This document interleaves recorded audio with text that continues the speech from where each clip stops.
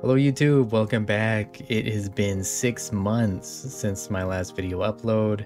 6 months, so I wanted to come in here and explain why, and we'll talk about some games as well. Talk about some stuff I've played over the past 6 months and haven't had a chance to talk about. So a lot has changed. You might have noticed I am in a new place. So I actually moved. I moved to a new town. A lot changed towards the end of last year, the beginning of this year.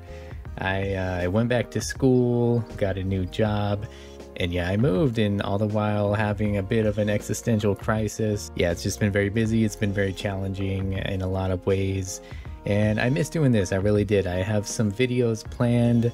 I always have videos planned. It's just a matter of actually having time. So yeah, we'll get into some games. But first, I do have one exciting announcement. That is, I've actually started another channel with my good friend Steve. Now, this is kind of where my YouTube journey began in the first place. Before this channel, me and my buddy Steve, we used to make gaming videos going back to like 2017, 2016, something like that. That channel never went anywhere, but we always had a great time doing it, making those videos. You won't find that stuff anymore, but we are making new stuff. We're trying to do it right this time. I think it's a good time, so if you're interested, I will leave the link down below for that. Okay, getting into the games then, I kept a list of games I finished this year. This year has been a year of RPGs, really, and finishing old games that I never finished before, also platform games. Starting off, the first game I played this year is Panzer Paladin back in January. Now, I loved this game, I really did. It's an homage to old 8-bit platformers. It takes inspiration from some of the best. You'll see elements of Mega Man and Castlevania, Blaster Master, just to name a few. It takes elements from all these, and then it also really creates something sort of original on its own. It's got great style. It looks like an 80s anime.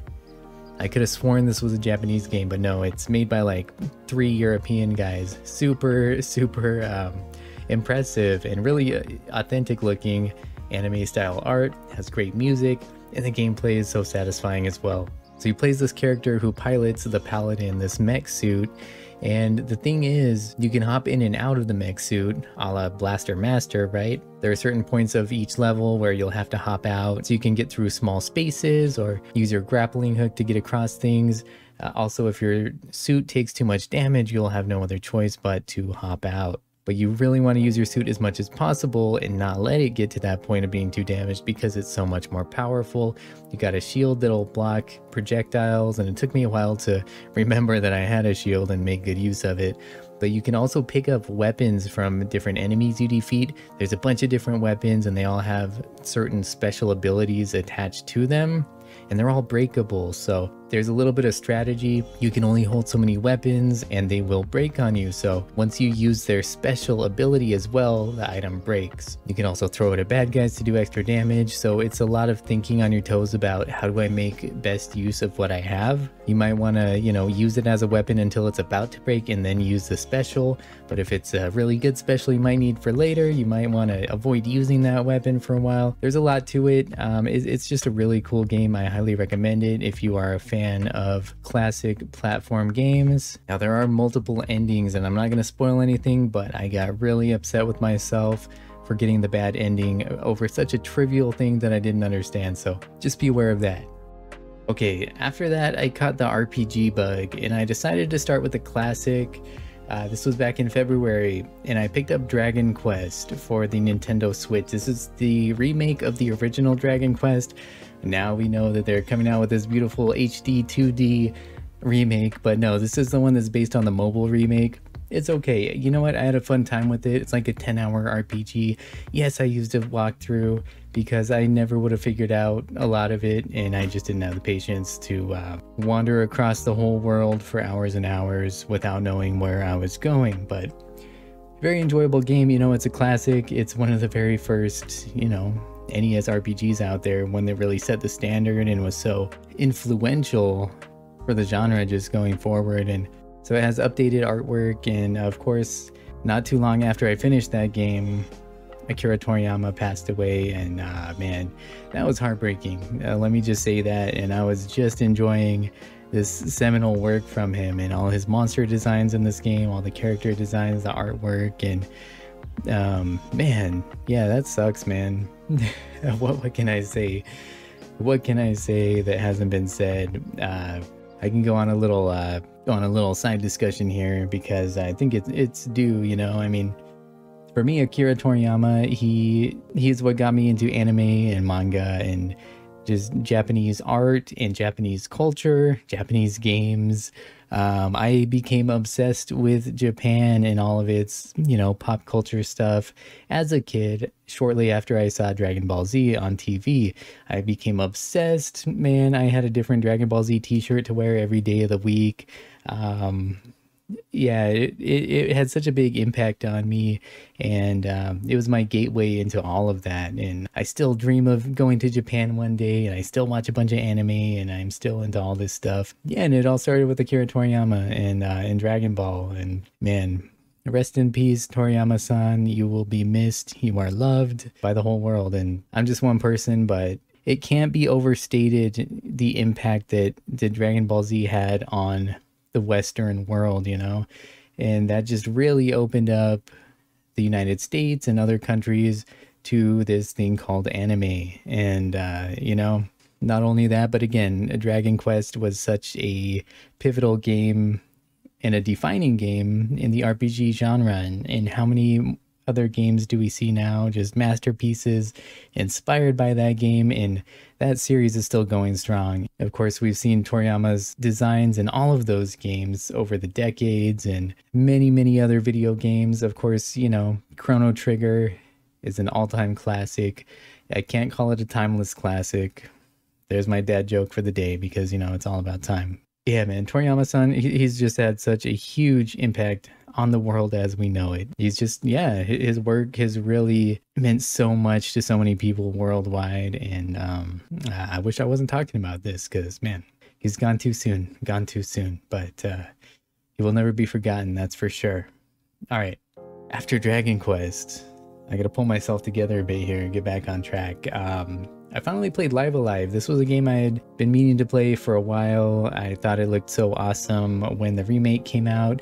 And you know what? It was cool. It had its moments, but I think I was a little disappointed. It just didn't have the impact I expected it to have on me. I really enjoyed aspects of it, the art style, the creativity, just how different it is, and how you play as all these different characters and how their stories all somehow come together at one point or another. I was surprised that, you know, it's not just the different people and the different stories you're playing through, but the game changes drastically in some of these. Like, the way the game plays is super different. Like, there's the martial arts tournament where it's super short and it's just all combat, and you're just fighting in a tournament. There's no exploration, there's nothing. And then you have the, you know, the future one where it feels like you're in the movie Alien, the first Alien movie. You know, you're on board this ship and people are winding up dead one by one, and there's a monster on the loose, and it almost plays like a survival horror game. I don't want to say too much, but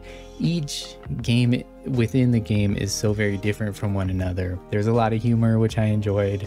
The prehistoric one, that one really impressed me in the fact that there's no dialogue. Have you ever played an RPG with no dialogue, yet it says so much without saying anything? It's really impressive. The emotions and the ideas that they're able to convey with no text, with these like 16-bit graphics, very impressive. I gotta commend them for that. There's the near future one that is just full of like pop culture references, and it's got giant mechs and all this cool stuff. There's a lot to love about this game, and you know, I loved so much of it. But overall, I just liked it. I didn't love it. I just liked it.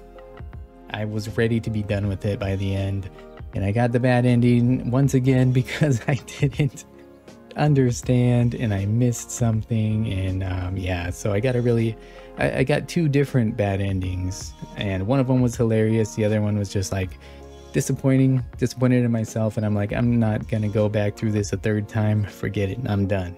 Anyways, Live Alive, it's cool. It's not spectacular, but there was a lot in it that was spectacular. You know, they talk about things that are greater than the sum of their parts. I feel like the individual parts were at times greater than the overall picture. That's what I'm somehow trying to say, but I don't know if I'm saying it right. Anyways, moving on. All right, so by this time I just came off two different old school RPGs, and I'm like, I want to play more RPGs. So I'm looking through my library and I'm thinking about this game I started 2 years prior and I never finished it. I got far into it. I always wanted to finish it, but I'm like, can you really jump back into the middle of an RPG after years without remembering anything?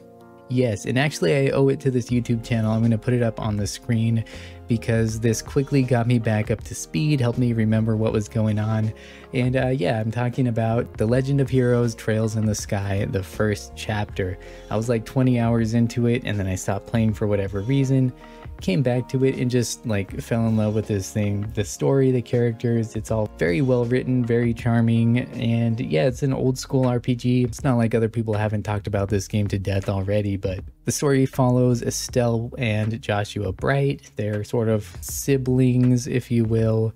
They're training to become bracers, which are kind of like they help defend the kingdom from various threats. The story is very, very complex and very lengthy, and I'm not going to go too deep into it.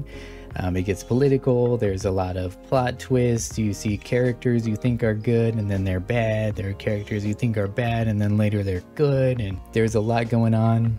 A lot going on. Yeah, but at its core, it's a traditional turn-based RPG, you know. There's a lot of exploration, a lot of dialogue, turn-based battles where, you know, there's a little bit more strategy involved than the typical turn-based RPG. It's not a strategy RPG, but you can move your characters around on this grid to position them in different ways. And again, not getting too involved in the details of this thing, but it is a great game. I don't know why I stopped playing it the first time. I got absolutely hooked when I picked it back up, and I couldn't wait to dig into the second chapter because it ends on such a cliffhanger, man. The first chapter ends off leaving you in such suspense, but I was feeling a little too cheap to pay full price for the second chapter. So I waited and I played a different game. I decided to dive back into another RPG that I had sort of left off on halfway through once again. Always meant to go back, but again, I was like, how am I gonna get caught up? And then I said, hey, you know what? I'm gonna see if that YouTube channel has a video on it. And sure enough, they did. I'm talking about Tales of Symphonia. A classic, much beloved RPG from the GameCube. It's been remastered and ported to, you know, new systems. I played it on PC. It's been on PC forever. And again, I really enjoyed getting back into this game and finishing it. Seeing the ending, it was very satisfying. I do feel like this is a game that overstays its welcome a little bit. I think it's like 50 hours, much like Trails in the Sky. Those are some super long games too. Yeah, I just felt like there were times when I was like, dude, I want to be done with this already, but darn it, I want to see the ending. And I love the characters, I love the story, it's all very interesting. Has to do with these two worlds and they're kind of hidden from each other, but they're essentially fighting for survival. And so our heroes are kind of on this journey to save both planets if they can. The story is complex and political. It has to do with slavery and human sacrifices and just, you know, dogmatism and corruption, all kinds of stuff. It is really a cool story, and it's just got some really charming characters and humorous moments on top of all this dark, serious stuff. Satisfying combat system. It's a lot of button mashing, but there's more to it. You can command your party to do different, you know, spells and abilities and strategize different ways, but it's all real-time action. If you have some extra controllers lying around, you can have your buddies come in and help you through the battles, which is pretty interesting. A lot of Tales games have that feature. Yeah, it's a classic for a reason. It's actually the only Tales game I've played so far. I have most of them on Steam, so I plan on getting around to the rest eventually. Super glad I finished it though, and I'm looking forward to, I guess Vesperia is probably the next one I'll try out. Anyways, alright, after all these 4 RPGs in a row, man, I decided I need a break. Back to the platformers, and I'm not going to talk too much about this, but I decided I wanted to play and finish some of the old Mega Man games. I was going to go through all of them in order. You know, I feel like I want to do a full video about the Mega Man series one of these days because I have sort of a weird history with it. Maybe some hot takes in here as well. But yeah, I played through Mega Man 1, 2, 3, and 4, and I used a ton of save states. So I'm not really too proud of myself, but at least I got to see all that these games have to offer, and there's no way I would have done this. No way I would have finished those games legitimately, you know, back in the 80s or 90s. Heck no. But more on that another day. After that, I went back to an RPG, a strategy RPG. Fire Emblem Engage. This was another one I had started last year. Never finished it. I actually sold the game and then bought it back when it was on sale because I really enjoyed it. It's my first Fire Emblem game I've finished thanks to the sort of easier mode where you don't have permadeath. Yes, it makes it a little too easy at times, but there's still a good challenge to it. You know, I still try my best not to let my units die, even though you don't feel the same consequence that you normally do in other Fire Emblem games. And I've played a few of them, I just never finished them because I'm no good, I'm not that smart or strategic, I'm just not. But this game is very cool, it's very flashy, it has a lot of fanfare, a lot of fan service in every sense of the word, but what I mean is it has elements and characters from all these old Fire Emblem games. You have Marth, you have Roy, you have Leaf, you have Ike, you have all these classic characters, and they all look so cool in this, you know, these modern style graphics. And yeah, the story can be a little cheesy. I switched it over to Japanese because to me it's a little more easy to listen to that way than the English dub, but you know what? I just enjoyed it, man. I just enjoyed it. Got this hub world you can go to. You can collect resources and upgrade your stuff. You can kind of build relationships with different characters. There's a lot to this game, and I just really like the characters. I built my team of all women, and it was fun. Yeah, super fun game. If you are new to the series or if you're no good at strategy games, start with this one because it's very forgiving. Play on that easier mode. You'll have a good time for sure.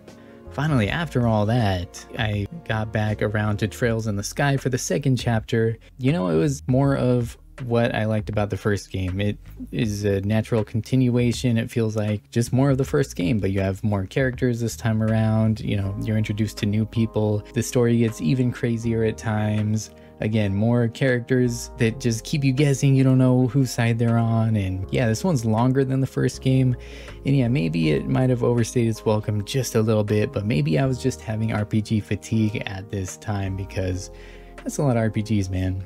But you know what? I love the game and I am surely gonna play the third chapter. You already know. Okay, that's about it. Otherwise, I did play some multiplayer games throughout the year here and there. Really was enjoying Splitgate, and I want to make a whole video on Splitgate too.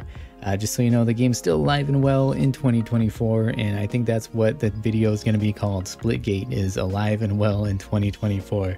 If I get around to making it. Super fun game. I didn't know about it at first. I slept on it for years, but yeah, check it out. It's crossplay, so it's still got a good community, strong community, easy to find games. Good stuff. It feels like Halo meets Portal, and lightweight game. Doesn't take up a lot of hard drive space. It's fun to jump into quickly and play some matches, and it's free, and you can unlock stuff for free too. So it's pretty cool, man. Underrated for sure. Otherwise, I watched my daughter play through all the Modern Warfare reboot campaigns. That was pretty fun. I played some of the missions with her, but I pretty much watched her play most of them. You know, it's funny because I've played some of the COD games over the years and I always just jump into the multiplayer. I had no interest in the stories, but these stories are actually pretty good and it was fun watching my kid play them. Yeah, for the most part though, I enjoy the multiplayer. I know COD is a contentious subject these days. You got people who love it and people who hate it, and the people who hate it are just so vocal about it. And besides that, I co-opted Halo, the first one, on the Master Chief Collection with my buddy Steve. We didn't record it, but that was a good time, man. I talked about Halo before. Maybe I'll do another video on Halo and its significance to me. We'll see. But anyways, last game I will mention, but I do need to make a separate video on this because I promised I would months ago, and I feel terrible because it came out months ago, the game, and I was just in no place to make a video for it. And that's Seven Skies to Paradise. I already did a preview of the game based on the demo. This is an indie gem, a very artistic game, very beautiful, made by mostly by one person. He got a second person to do the music. For the most part, it was like one person who did all the coding and all the artwork, and you can really feel that there was a lot of passion poured into this. And it's only a few bucks on Steam, so go support indie devs, guys. I feel like I need to put that on a t-shirt. Support indie devs. Yeah, check it out. Video coming soon. That's about it though. Like I say, I have some more videos in the works. I have this controller I've been meaning to review. I have had it for months and I have not opened it. because I want to review it, and I don't see any other reviews for it on YouTube. So that's going to be coming soon. I still want to do, I have too many ideas, too little time. So just thanks again to everybody for all the support, all the love over the years. I think this channel's like 5 years old now. That is a trip. This channel will be 5 years old on July 28th, 2019. I uploaded the first video, and man, it's been quite the ride. I've learned a lot. I've made a lot of cringy content. And I just want to thank everybody for the love and support. Everybody who's stuck around, or if you're new here and you left me a kind comment on a video, that means a lot to me. If you're one of the OGs who have been, I consider some of you my friend at this point. Even if I never met you in person, met some really cool people on here, and yeah, hope I can stick around and see you guys more often on here. Right now my priority is shifting over to the Heartshotters channel for many reasons, but I'll still be uploading here whenever I can. Yeah, thanks so much. I'm just gonna ramble on forever, so I'm gonna end it here. Thanks for watching. Have a good one. I will see you soon. I'm really excited to get started on this.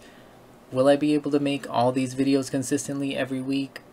Realistically not, so be sure to hit that subscribe button now so you can be the first to know when these videos come out.